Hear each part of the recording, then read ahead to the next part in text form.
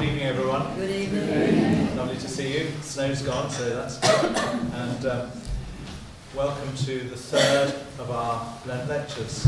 And of course, it's a great pleasure and privilege for it to be homegrown.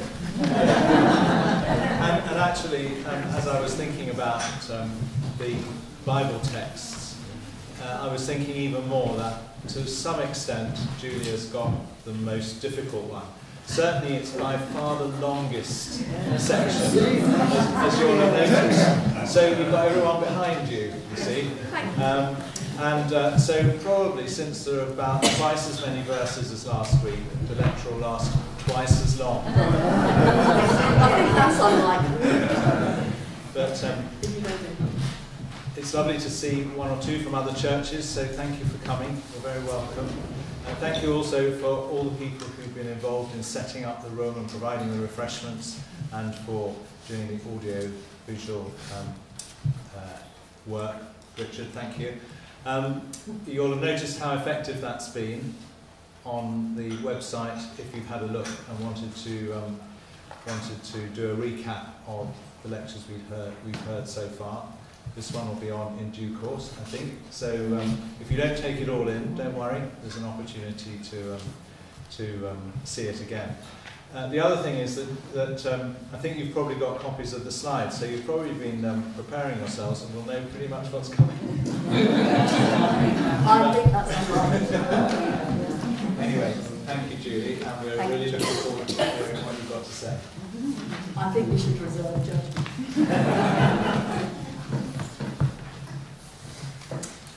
Well, controversy. Totally unknown to me. So this has been extra hard, and I do feel very hard done by. I have 7 sections of really difficult text.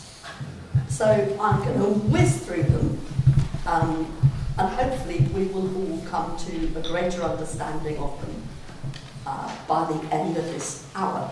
So, what I want you to do, first of all, please, is to shut your eyes and picture Jesus. And then, what do you see? So, look at the screen. Here. Gentle Jesus, meek and mild, perhaps.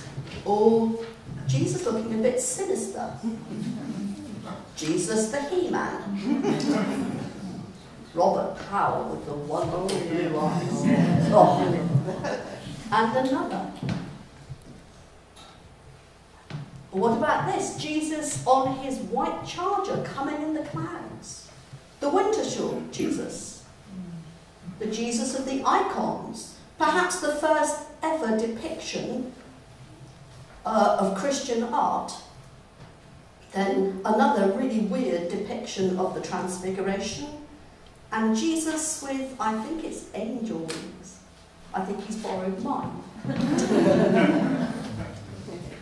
And here, Jesus on top of buildings, Jesus holding animals, a la Franciscans, Jesus looking pensive, Jesus with the heart shining forth, Jesus with post-resurrection of people holding on to him, and another depiction of Jesus looking up to heaven. But now, how do you react to these much more controversial depictions of Jesus? So, my blood at the top. Alexander Kozlopov. What do you think of that one? Or, down below, a depiction by Argentinian artists of Barbie and Ken as religious figurines. And this one was absolutely hated, obviously, by, especially by certain sectors of Christian denominations. Then we have Dogma and Buddy Jesus. Here he is. And last but not least, we have the church's advertising network, an ecumenical ecumenical network created in 1991, and this was their ad for Easter in 1999. Jesus as Che Guevara. I was just going to say that, you look like Che Guevara. And I wonder what you make of that. It was so controversial, but it brought a lot of people into church just to see what everybody was going on about. So, controversy. Jesus, you should know, has caused controversy since the very beginning of his ministry in Mark's Gospel. He's done that by what he said right from the beginning of his ministry. Chapter 1, the time is fulfilled, the kingdom of God has come near. His very first words. And also by what he did. So he went out, having said that, and he cures a man with an unclean spirit, and that unclean spirit calls him the Holy One of God. And he angers the religious authorities so much that almost from the beginning of the Gospel, the Pharisees and the Herodians conspire to destroy him. And later on in the Gospel, having ridden into Jerusalem, being angry and cleansing the temple, which was at the very heart of the Jewish religion, he begins to teach. And here we get to Mark chapter 12. So what he teaches falls into 7 sections, which we're going to look at. And throughout the whole of this chapter, there runs a note of hostility and tension. The underlying theme is the authority of Jesus, which we heard about in last week's lecture. And what we have before us is a series of conflict stories. And it's Jesus' teaching here that is matching his activity. So he's justifying what he did in the temple. That brings him under scrutiny, and what we should note is that not only does he respond to controversial questions and traps laid by the religious leaders, but he also needles them by creating controversy. So this is indeed the point of no return. So I'm going to ask John to read the first one, and that's the parable of the tenants. If you've got the text, it's verses 1 to 12. Then Jesus began to speak to them in parables. A man planted a vineyard, put a fence around it, dug a pit for the winepress, and built a watchtower. Then he leased it to tenants and went to another country. When the season came, he sent a slave to the tenants to collect from them his share of the produce of the vineyard. But they seized him and beat him and sent him away empty-handed. And again he sent another slave to them. This one they beat over the head and insulted. Then he sent another, and that one they killed. And so it was with many others. Some they beat, and others they killed. He had still one other, a beloved son. Finally he sent him to them, saying, "They will respect my son." But those tenants said to one another, "This is the heir. Come, let us kill him, and the inheritance will be ours." So they seized him, killed him, and threw him out of the vineyard. What then will the owner of the vineyard do? He will come and destroy the tenants and give the vineyard to others. Have you not read this scripture? The stone that the builders rejected has become the cornerstone. This was the Lord's doing, and it is amazing in our eyes. When they realized that he had told this parable against them, they wanted to arrest him, but they feared the crowd. So they left him and went away. Thank you, John.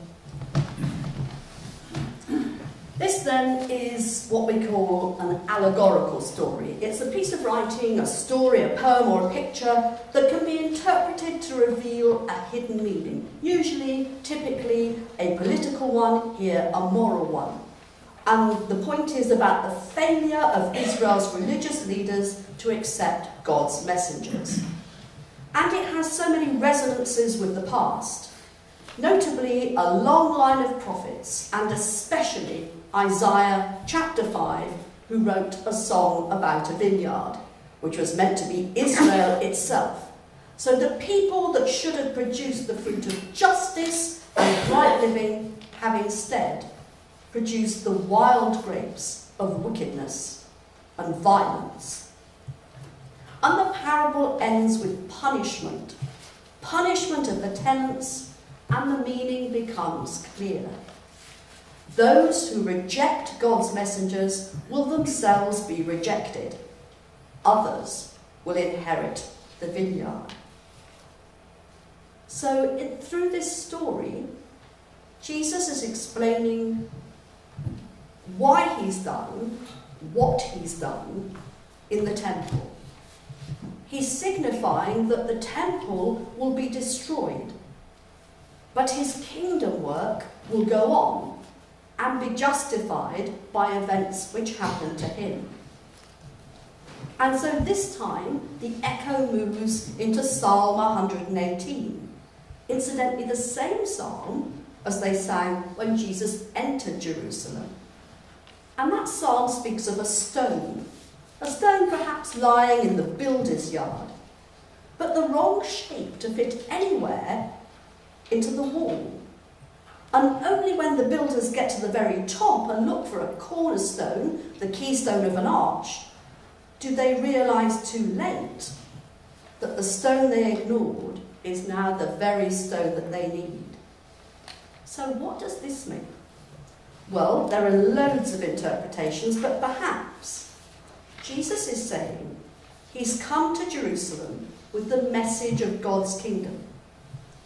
But this message doesn't simply fit into the building of Judaism, the way in which the present builders, the chief priests, Herod, the Pharisees, the Sadducees and the scribes, have constructed it. And they'll realise too late that Jesus belongs at the foundation or at the very top of the building, because cornerstone can actually mean either. By then, it will be too late. The current tenants will have been destroyed, the vineyard will be given to others. And what we should notice is the reaction of the religious leaders in verse 12. This really is the turning point. It's the point of no return for Jesus, because the reference to the sending of a beloved son, albeit veiled, would make them realise that Jesus was making, yes he was, making a messianic claim. And that seals Jesus' fate and their own. So they want to arrest him. And Jesus' teaching produces then the same result as had his actions when he cleansed the temple. And this is so full of dramatic irony, because this parable is then acted out in the passion narrative that follows. Because in seeking to destroy Jesus, in fact, the authorities only succeed in destroying themselves. So we might think this is an old story. What does it say to us? Nothing to do with us whatsoever. But I wonder, what messages has God been sending to us, personally and corporately, that we ignore? All sorts of things might come and spring to mind.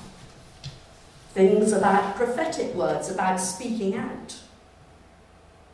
Do we have courage? Which voices have you done your best not to hear? So we'll just reflect on that for a moment. I'll take questions at the end.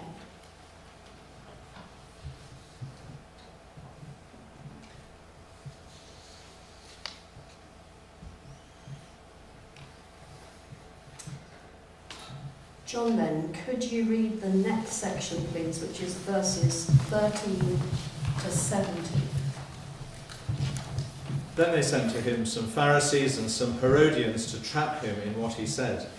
And they came and said to him, "Teacher, we know that you are sincere and show deference to no one, for you do not regard people with partiality, but teach the way of God in accordance with truth. Is it lawful to pay taxes to the emperor or not? Should we pay them or should we not?" But knowing their hypocrisy, he said to them, "Why are you putting me to the test? Bring me a denarius and let me see it." And they brought one.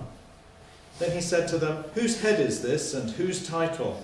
They answered, "The emperor's." Jesus said to them, "Give to the emperor the things that are the emperor's, and to God the things that are God's." And they were utterly amazed at him. So here is Jesus, the clever clogs, being able to refute all the questions that can be thrown at him. So I wonder how you would react to that. So first of all, who are the Pharisees and who are the Herodians? The Pharisees were a strict religious sect, mostly ordinary Jews. They weren't priests. They were strict observers of the law, the Torah, the first 5 books of the Old Testament. And they were the guardians of the oral traditions that scholars had developed over generations. But the Herodians were a group that supported the Roman leader, King Herod Antipas, who reigned from 4 BC to AD 39, and he did so in exchange for political favour and peace. So the Herodians were at the opposite extreme to the Zealots. The Zealots believed that God alone should lead Israel and resorted to activism and military opposition to end Roman control. But the Herodians, by their name, acted with the Roman leader to secure that favour and peace. So this question and the next 3 show Jesus teaching with authority. The authority that he claimed, as we heard in our lecture last week, by dealing with every possible kind of question thrown at him. And he demonstrates his superiority to everybody, everyone who opposes or questions him, because, unlike theirs, his is an authority from heaven. So these questions unpack at a historical level the story that was depicted in allegorical form in the parable of the vineyard. So what's it all about? Well, interestingly, the fact is it's all about a poll tax, a kainsos, a tax imposed on the population of Judea, Samaria and Idumea in AD 6, when these districts became a Roman province under the rule of a procurator. And this was regarded, of course, by the Jews as an outrageous act of interference by foreign rulers. In time, it gave rise to the revolt of AD 70, when the temple was destroyed and the Jews were yet again taken and put into the dispersion. So what's the trap? Well, the trap is clear. If Jesus sides with the Jews who oppose the tax, he'd be denounced by the Romans. He'd be arrested as a political agitator. But if he sides with the Romans, he loses popular support. And his smart-ass reply accepts legitimate demands of the Roman government, because those who use Roman coins clearly owe some kind of allegiance to Caesar. But he switches our attention to the more important demands of God. So if we look back to the previous parable, Jesus is making the subtle but controversial point that the religious leaders have consistently refused to give God what they should. Now, down the centuries, this story has been used in a variety of ways. but especially in the 18th century, it became fashionable to see it as a story saying that church and state are separate entities. But this was a later idea, and only became popular then because Jewish thought at the time of Jesus and Christian thought, as it emerged within Judaism, has always seen the entire world as created by one God. There is no such thing as state and religion. All aspects of the world and its rule fall under God's sovereign rule. There is nothing outside of that. So the questions that I think this poses were the reaction of the crowds. Were they amazed by his authority? Perhaps were they amazed that he was prepared to take on the religious leaders? Or did they like his cleverness? And what aspects of life today are we tempted to believe to be separate from matters of faith? Because we are very good at compartmentalising our lives and seeing lots of things outside of the purview of religion and none of religion's business, especially in England at the present time. What happens today when religious leaders speak out is the question. So, that's 2, only 5 more. So we're now going to move on to the most tricky, probably, section of all. This is the question about the resurrection. So John, could you read please verses 18 to 27? Some Sadducees, who say there is no resurrection, came to him and asked him a question, saying, "Teacher, Moses wrote for us that if a man's brother dies, leaving a wife but no child, the man shall marry the widow and raise up children for his brother. There were 7 brothers. The first married, and when he died, left no children. And the second married her and died, leaving no children. And the third likewise. None of the 7 left children. Last of all, the woman herself died. In the resurrection, whose wife will she be? For the 7 had married her." Jesus said to them, "Is not this the reason you are wrong, that you know neither the Scriptures nor the power of God? For when they rise from the dead, they neither marry nor are given in marriage, but are like angels in heaven. And as for the dead being raised, have you not read in the book of Moses, in the story about the bush, how God said to him, 'I am the God of Abraham, the God of Isaac, and the God of Jacob'? He is God, not of the dead, but of the living. You are quite wrong." Can I just say too that I think somebody's getting at me, because I had something yesterday with a woman having 5 husbands. So I'm beginning to wonder what message this is being given to us. So here we are, this odd story, continuing the theme of controversy, which takes a huge amount of explanation, and I will try to do my best. First of all, who are the Sadducees? The Sadducees were the Jewish priestly aristocracy. They tended to be wealthy and they were powerful. They included the chief priests and the high priest, and they held the majority of the 70 seats on the ruling council, which was called the Sanhedrin. And they worked hard to keep the peace by agreeing with the decisions of Rome. Religiously, they were conservative. The Pharisees gave oral tradition equal authority to the written word of God, but the Sadducees considered only the written word of God to be authoritative, and especially the Torah. So they were conservative and they distrusted anything new and progressive. So whilst the Pharisees entertained the idea of resurrection, which we know from the book of Acts, the Sadducees vehemently opposed it. Do we know why?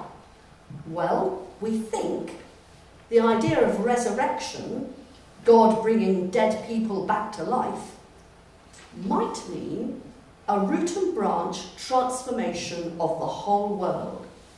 And there was no guarantee that those who are presently in power would retain it in the new order. In fact, if they'd listened to what Jesus was saying, the likelihood was that those in the front would end up at the back, and vice versa. And if people started believing that sort of nonsense, the Sadducees reckoned, well, there was no knowing what they might go and do.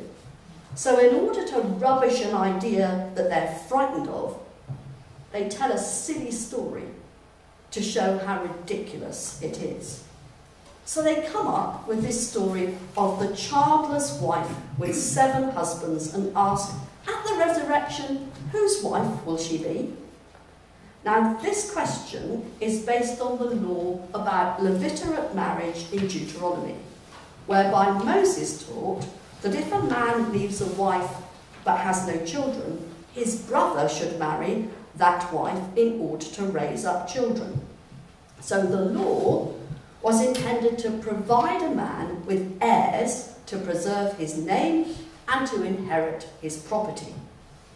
And the Sadducees' point is that Moses didn't believe in the resurrection, obviously.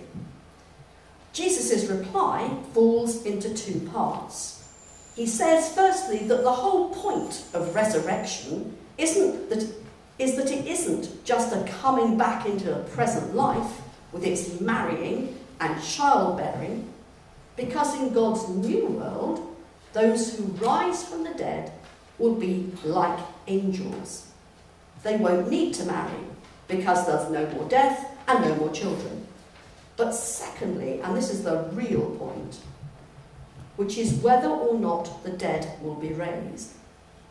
Because what the Sadducees were trying to get at was that Moses didn't believe in the resurrection.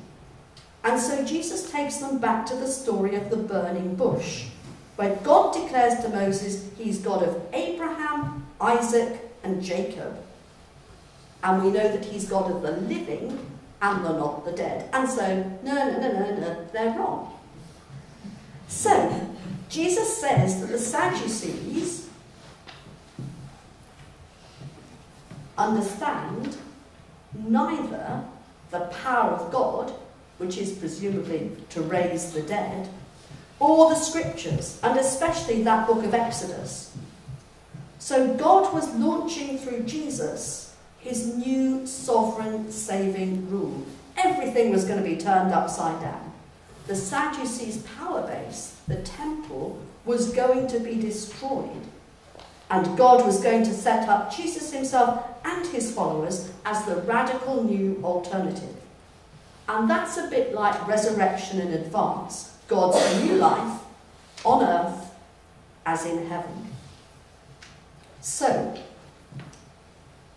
the questions which strike me are about the power of God. What is this power of God? And how does God reveal his power today? How is the Spirit working in the church at the moment? What is the Spirit saying to us about what we should be doing? Right, John, thank you. We're on to the law, verses 28 to 34. One of the scribes came near and heard them disputing with one another, and seeing that he answered them well, he asked him, "Which commandment is the first of all?" Jesus answered, "The first is, Hear, O Israel, the Lord our God, the Lord is one. You shall love the Lord your God with all your heart, and with all your soul, and with all your mind, and with all your strength.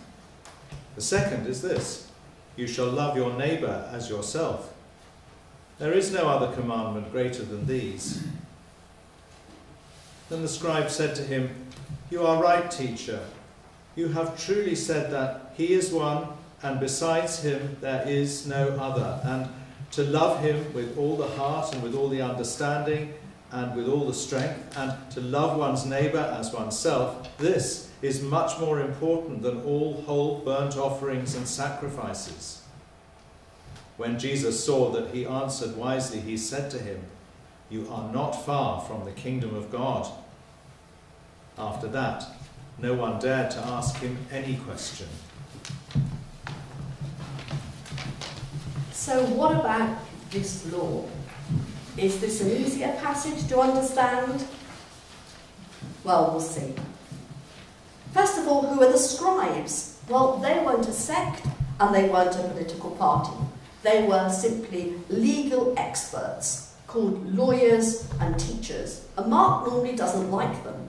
But here we have one who, he says, is asking an honest question. So that's to be noted.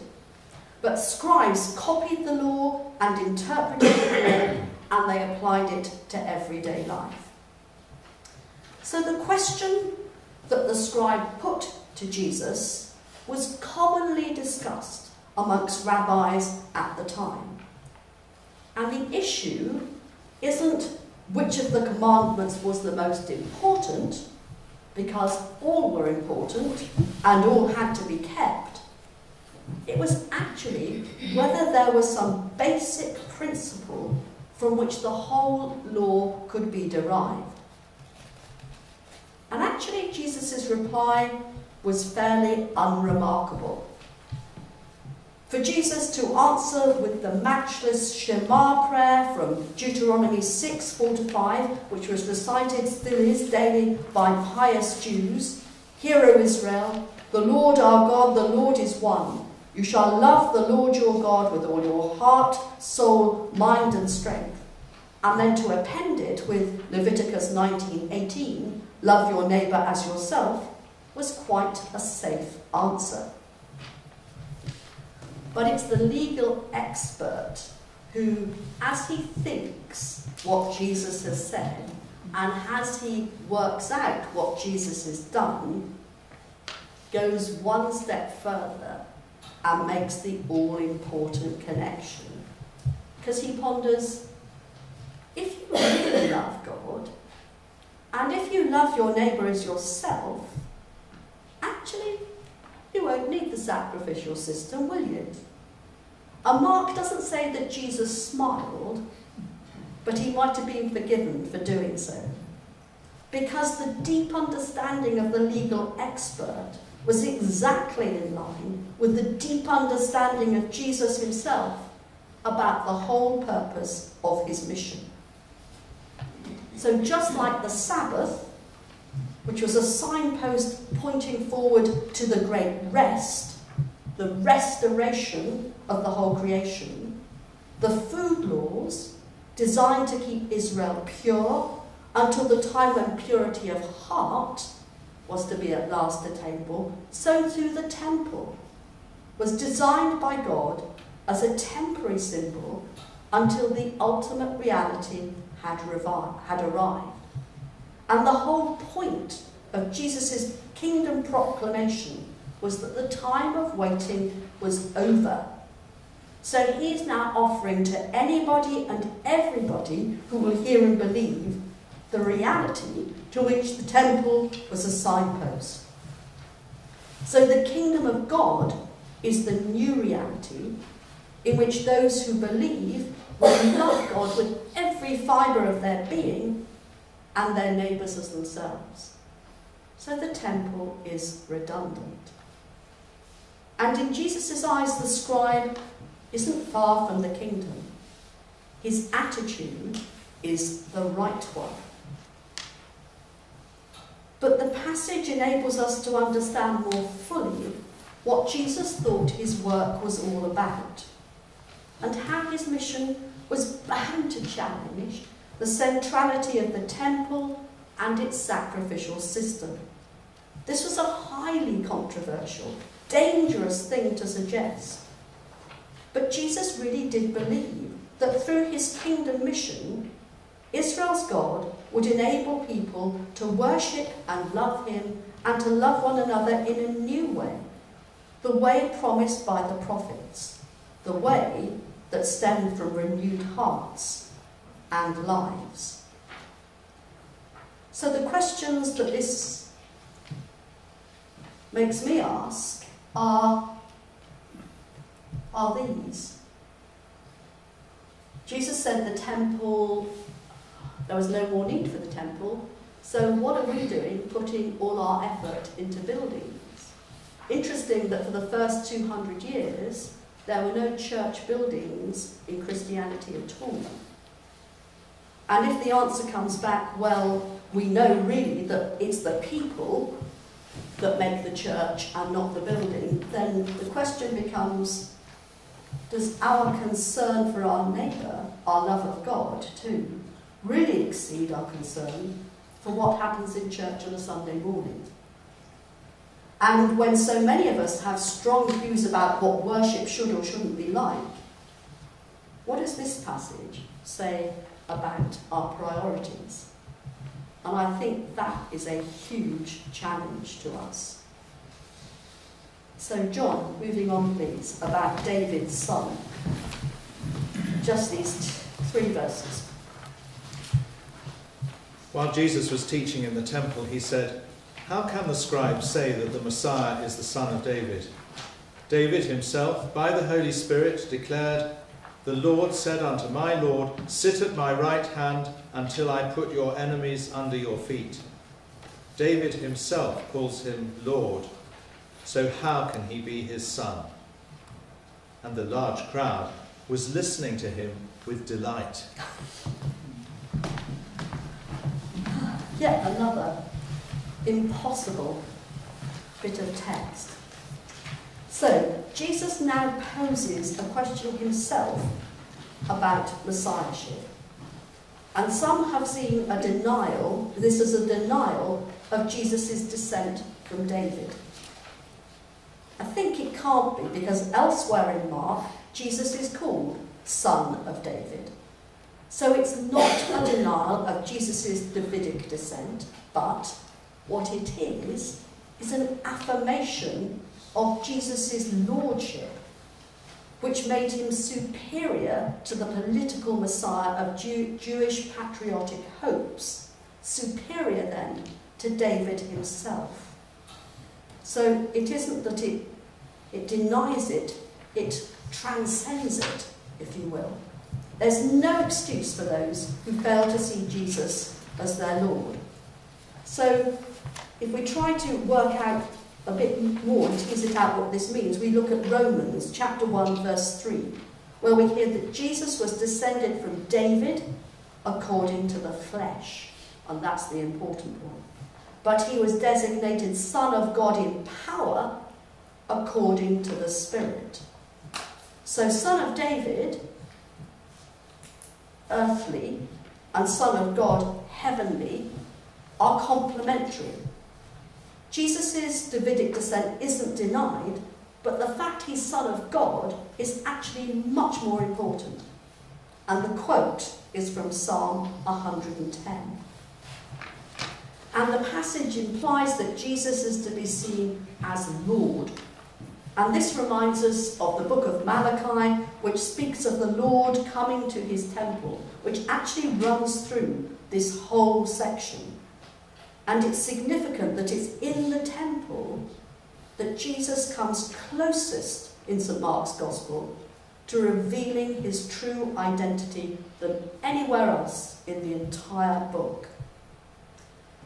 But it is hard to work out what he's actually saying. But the questions are these. Who do you say that Jesus is? Well, I'll come on to this a bit later. Is it important to you that Jesus is both earthly, Son of David, and heavenly, Son of God, 2 natures? Why is it important? And what questions do you have about the person of Jesus as opposed to his message. But we must move on, because he then attacks the teachers of the law. Thank you, John. Verses 38 to 40. As he taught, he said, "Beware of the scribes, who like to walk around in long robes, and to be greeted with respect in the marketplaces, and to have the best seats in the synagogues and places of honour at banquets. They devour widows' houses, and for the sake of appearance say long prayers. They will receive the greater condemnation." Mischievously, I'd just like to point out the long prayers. Long prayers, apparently no good. Right, okay. So, hypocrisy is what Jesus is condemning here.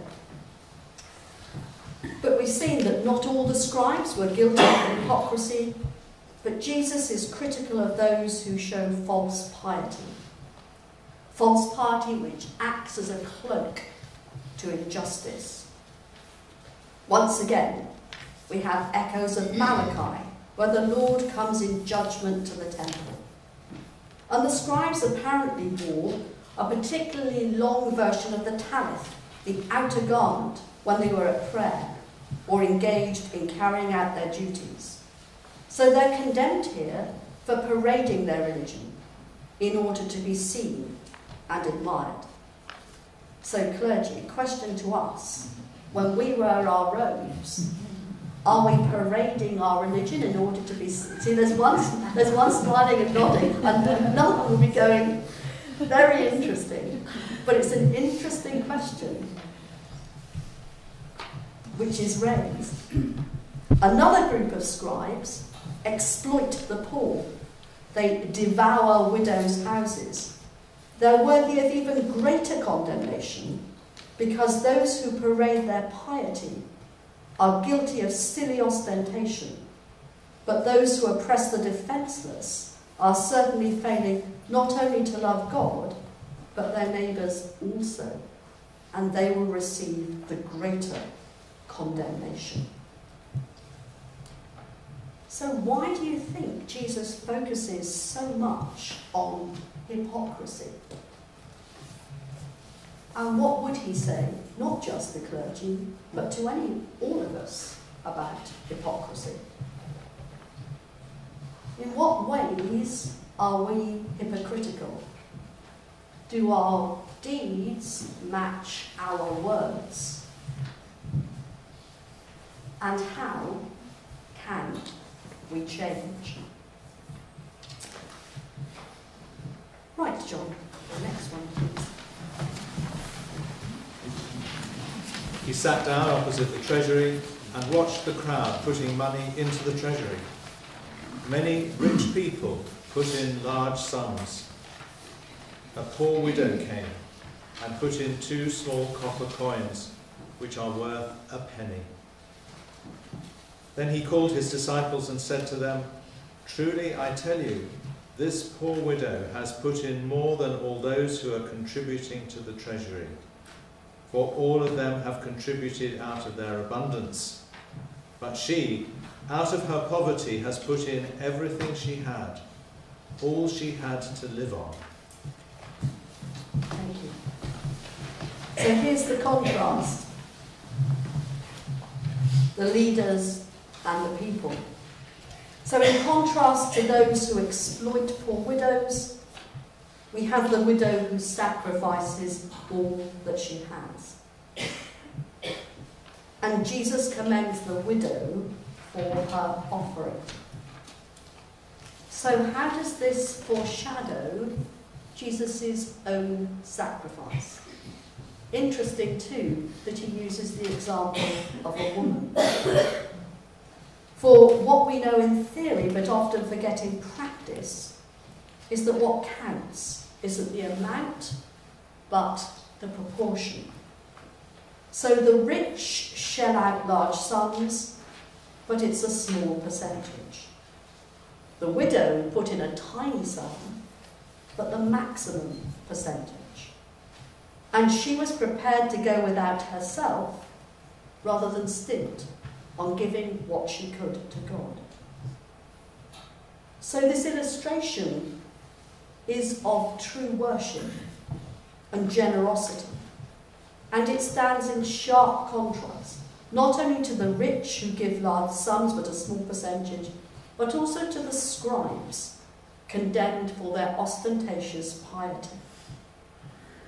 So as a result of her total self-giving, the widow becomes the example par excellence of that total love for God which Jesus is speaking about. So why is this incident placed here? Well, it's the last story before Jesus' prediction of the destruction of Jerusalem, linking back to the story about loving God and the neighbour. And perhaps Jesus is saying that the reality to which the temple points is in place. Here is someone who loves God with every fibre of their being. Therefore, the temple has served its purpose, and Jesus fulfills it. But God's generosity to us is that he gave himself. And the question is, how much do we truly give back of ourselves to him? So you can see the questions, they're absolutely self-evident. If God gave us himself, how much are we prepared to give back to him? And do we give out of our superfluity, or do we give sacrificially? And I'm not talking about money, I'm talking about ourselves, our very beings. And what should our discipleship cost us? Again, not just money, but in every way. So, that is a whiz through the text. And let's now move on for the last 5 minutes or so to think about the overall chapter. So why did Jesus provoke controversy? Was it because he enjoyed needling people, challenging people? Was it because that he thought the religious leaders of the people were barking up the wrong tree and leading the people astray? Was it that because he thought his people, especially the clever and well-off, had become insincere in their religious observance? Was it to get their attention? Just what was it that made him such a controversial figure? And have we dumbed him down today?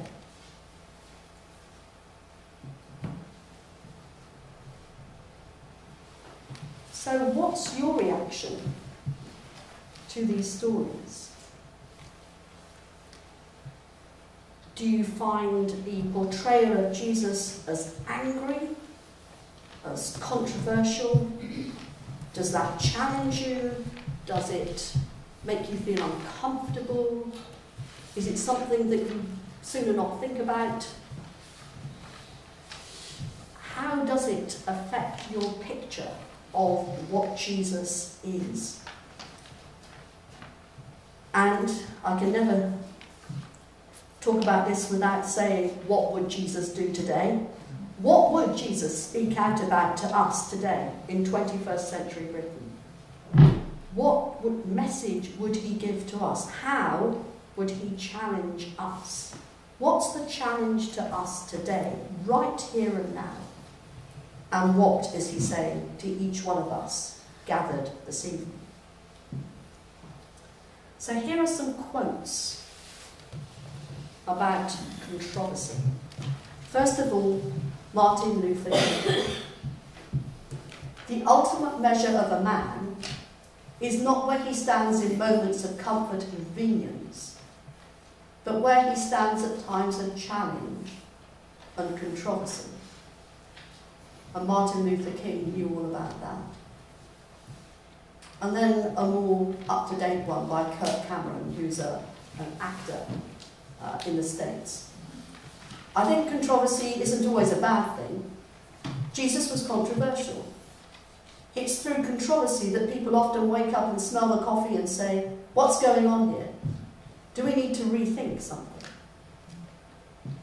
Are we challenged, in other words? And this amazing quote from C.S. Lewis about courage. Courage is not simply one of the virtues, but the form of every virtue at its testing point, which means at the point of highest reality. A chastity or an honesty or mercy which yields to danger will be chaste or honest or merciful only on conditions. Pilate was merciful till it became risky. So what risks are you prepared to take for Jesus? And then some 19th and 20th century controversies about Jesus and his message. This is part of my PhD, and this whole section raises the question that I've been thinking about. Because in the 19th and 20th century, there arose a movement which tried to separate the Jesus of history from the Jesus of faith. And a group of scholars, especially German scholars, but some English ones too, began to try to peel back the layers to get back to the historical Jesus and to try to see whether there were things that were absolutely essential to the faith and things that were peripheral that were needed to be re-expressed in different contexts, different ages, and different ways. Some of them took it really very far indeed. And one of them was this guy, Adolf von Harnack. So it was called The Kernel and the Husk. Is there an essential gospel message linking us with the early church, but needs to be expressed and presented differently in different times, places, and cultures? So, for example, Harnack would say that all the things about the judgment of the Jews and all the things to do with the Jewish religion were the Christ of faith and not part of Jesus' original message. And for Harnack, it was essential to distinguish between what was the message of Jesus and that which is incidental and bound by historical circumstance. So for Harnack, the essence of Christianity is the fatherhood of God, the infinite worth of the human soul, and the ethical ideal of the kingdom of God within believers. And I wonder if that rings any bells. It's a bit like love God with every fibre of your being and your neighbour as yourself. So, what's missing? Well, this is what I've just enunciated as at the heart of Harnack's theory. So what do we notice that's missing from this? Well, of course, it's any statement about who Jesus actually was himself, the Christ of faith. So, if it was me to add to the essence of the gospel, I'd want to say, Jesus Christ, who lived, died, and rose again from the dead, promised that all who believe in him would inherit eternal life, and use John 3:16. And then the essence of Jesus' message was, love God with every fibre of your being and your neighbour as yourself. And that, for me, actually encapsulates what our bishop is trying to get at with his 3 C's, I think. Because the contemplation part, if we're going to be, I should explain, sorry. Our bishop has called us to be a Christ-like church. And he's worked out 3 qualities that he thinks a Christ-like church should be like. We should be contemplative, compassionate, and courageous. If we're contemplative, then we will think about how much our love for God fires our every thought, word and deed. If we're going to be compassionate, we will reach out to our neighbours as ourselves. But all that takes, especially in our age and our society, takes real courage. And that's where the courageous church comes in. So, thank you for listening. There we are.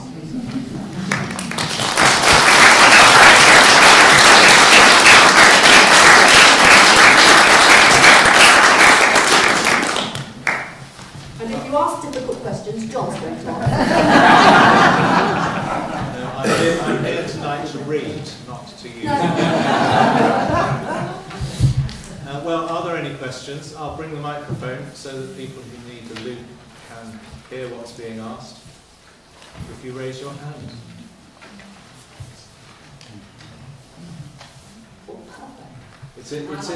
Yeah. Oh, I was holding on, but I was trying. So, the very beginning, Julie, you talked about the wicked tenants, and has God been sending us personally and corporately messages we ignore? yeah. So I want to ask the question, do you feel that God's been sending either us personally or corporately as a church messages that we have ignored? Yes, I do. Oh, can you tell us? Well, I mean, I think one message that I think corporately we've been ignoring is that I think we are being called to be much more courageous than we are at present. If we want our church to survive, we are going to have to go out and communicate the good news in a better way than we're doing at the moment. And I think God's been sending it, and it's not, as I said yesterday, it's not complicated actually. It's much simpler than it seems, especially if you take John 4 and the woman of the well as an example of how you do it. It starts with a very simple standing alongside, and then it moves gradually on. But it's all to do with relationship, but it takes courage. It means that the whole church, each one of us, each and every one of us, has to engage with other people about our faith. And I think that's the message we're ignoring, both corporately and individually. And the clergy are hugely responsible for not enabling the laity to see both how and that they should do that. Are you coming on, mate?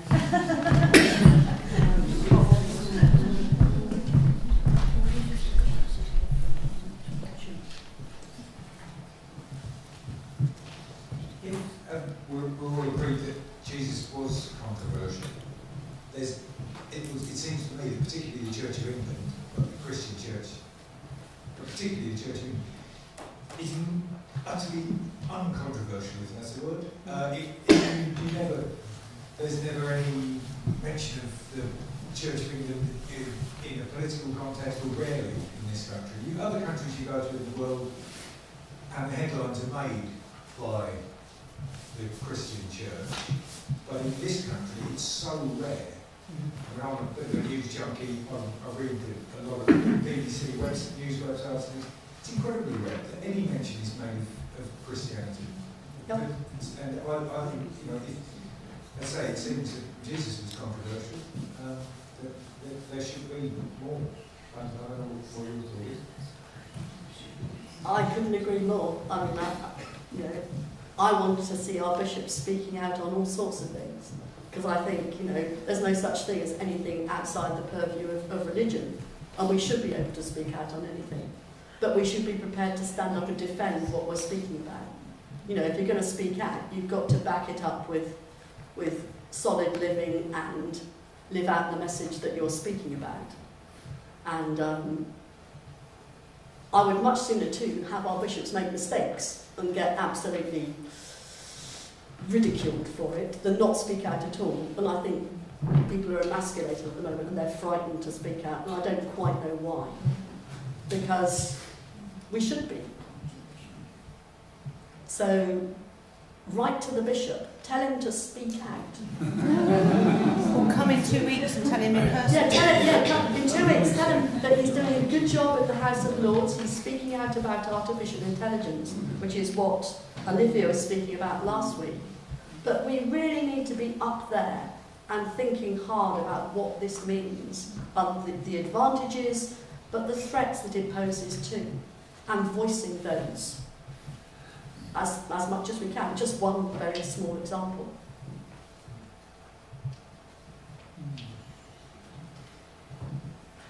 Am I allowed to add a comment? No. You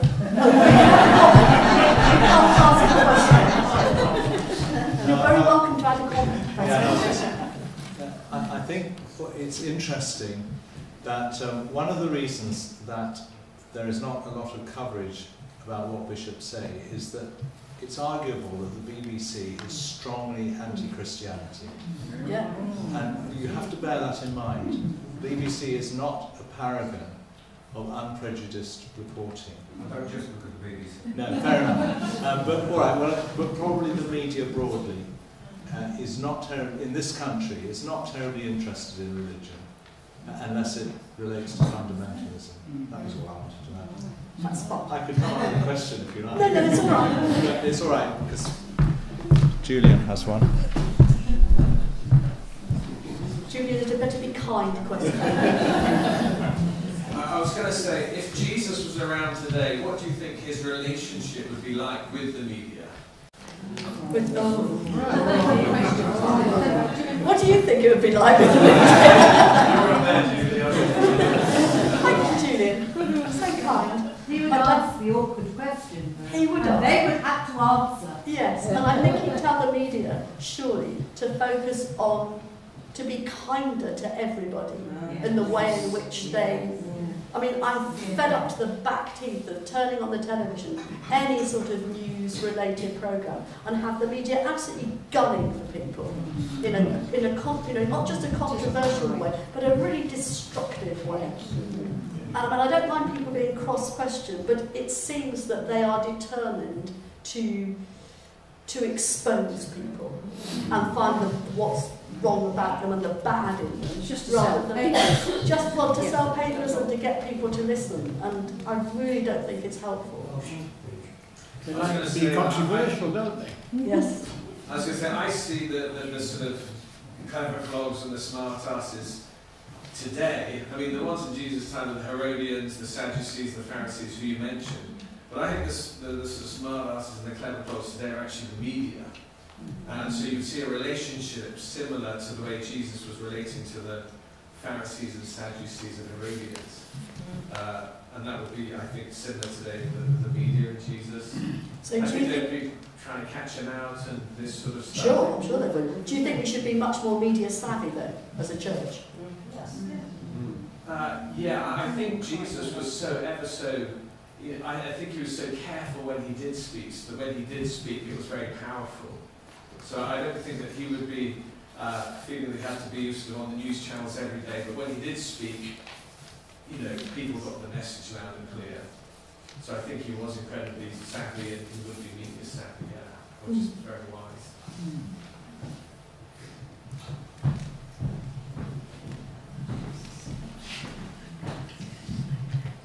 I think the question, why did Jesus provoke controversy, could be taken one of two ways. It could be implied as asking why Jesus deliberately sought to provoke controversy, or perhaps why things were essentially quite simple, honest, straightforward things to say, happened to be controversial in that particular time. Yeah. And I think we might be rather exaggerating how complicated we need to act in order to be controversial. I think society's become so decadent that we could do really quite simple things which would themselves be controversial, whether that's not overindulging children at Christmas and encouraging things to be given away, helping neighbours, reading at school, helping young people not in education, employment or training. All of these things, if we were to invest our time in them individually, would, against the backdrop of quite a decadent world, be controversial in themselves. So I don't think we should overcomplicate what we need to do to be different at an individual level. I appreciate there are organisational things to be done, but I would encourage us all to think individually as well. Absolutely, yeah. Well, thank you for that, Tim, and I think that's absolutely true. And I think probably one of the ways in which I'm saddened the Church of England, in my view, has lost it is through schools. Because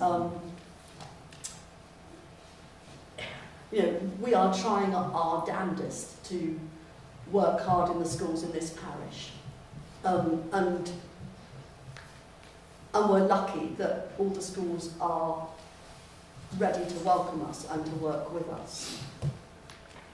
But the fact that we've lost so much of assemblies, of collective worship, of the way in which religion was a real part of school life up to about 30 years ago, I think is one of the things that Jesus would be highly critical of us on, about, because we had a real opportunity and we simply sold it out and lost it. And getting it back is just much more difficult. Much, much more difficult. And I see that as a real sorrow, because when we have people coming for baptism, for example, now, you have to, you can't assume anything. Whereas before you would get a basic knowledge because that's the way in which they were schooled. These days you can't assume anything like that, and it makes. Does it make it more? It does make it more complicated because you're talking to people on so many different levels, and it's very easy to patronise them if you're not careful. Whereas some people these days have virtually no knowledge of Christianity whatsoever, and they've grown up within our school system. And there's no need for us to be apologetic about it, because I think parents are crying out for an antidote to the stress and commercialism of modern life. I think it's reached a breaking point for a lot of people, and it's a very opportune time to really push it rather hard than we have, in a less apologetic way than perhaps. Yeah, I'd agree with that. Absolutely.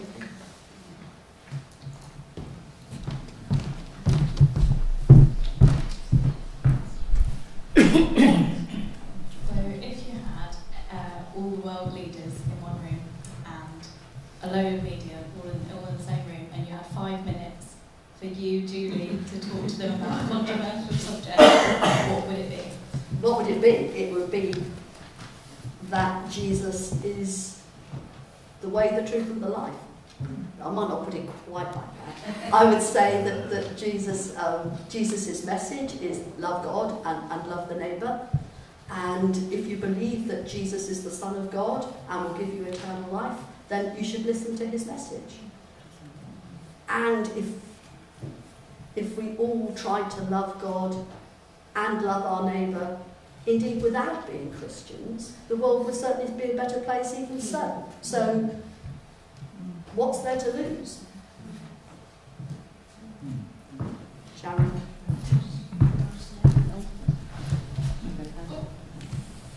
I was just thinking, you were talking about going into schools and the fact that you don't know what good you're doing, but surely now you are sowing seeds, maybe not for our time, but for generations to come. And perhaps that, maybe we are the sowers now. Yeah, I would hope so. Absolutely, definitely. But I think, it's very difficult to, these days, know. It was much easier in the past, when I started in ministry 30 years ago, to know where to pitch things. Yeah. Because, you would have a much more basic knowledge. These days, it's much more difficult to know where to pitch anything in a school. Because, yeah, and then, it's just much more difficult. I just always keep coming back to the fact that, especially now, generally society is scared witless about religion because of fundamentalism and things going on over the world. But I always keep coming back to Christ didn't come and start a religion, he already was in a religion. He was a Jewish man, and he was very faithful to his, to that religion and God. And he came to show the way. And just by reflecting that in everything we do, because we love God and we love him, and that's the way to show others, just by being and doing. It just comes back to the Beatles, doesn't it? All you need is love. For me, it is that simple. And I think someone said about we overcomplicate it. Yeah. And that's true. It's just very, very simple. But it's also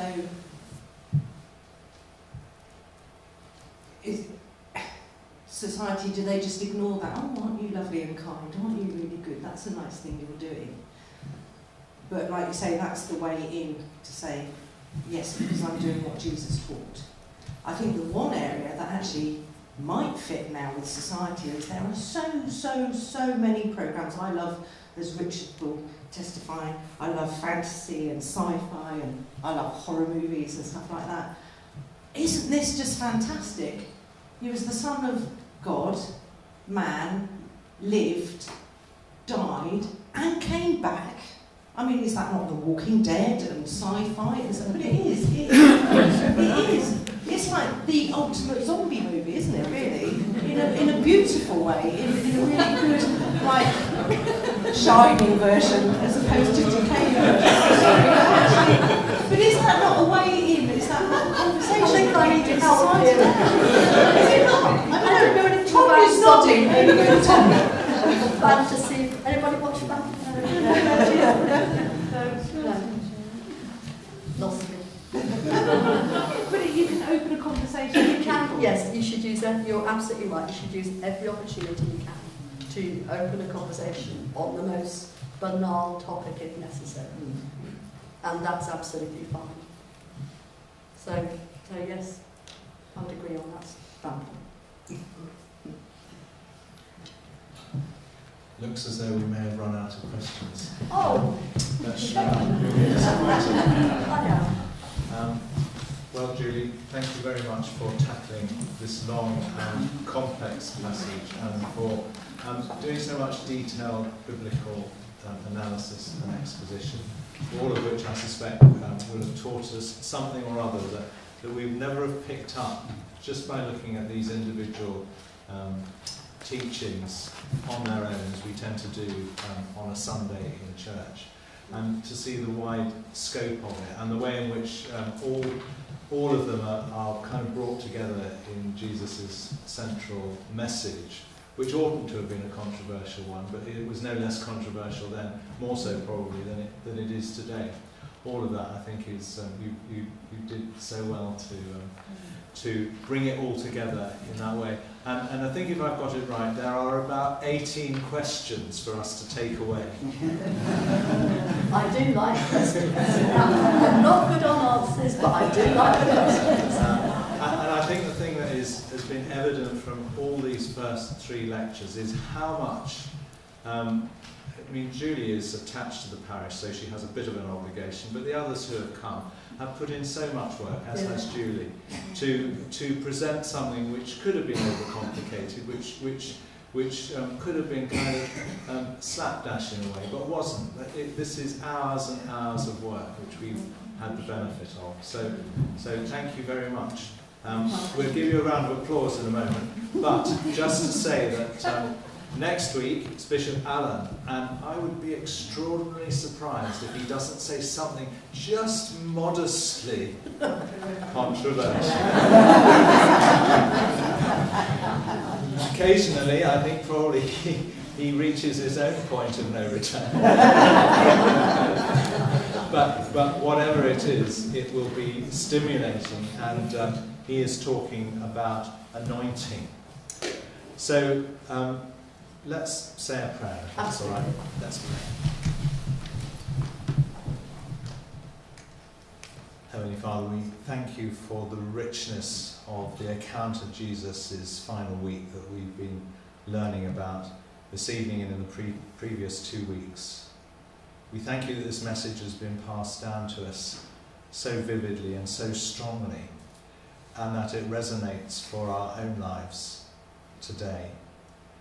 Help us to think about what Julie has told us this evening, to reflect on the character of Jesus, what he means to us, what he means to our churches now and in the future.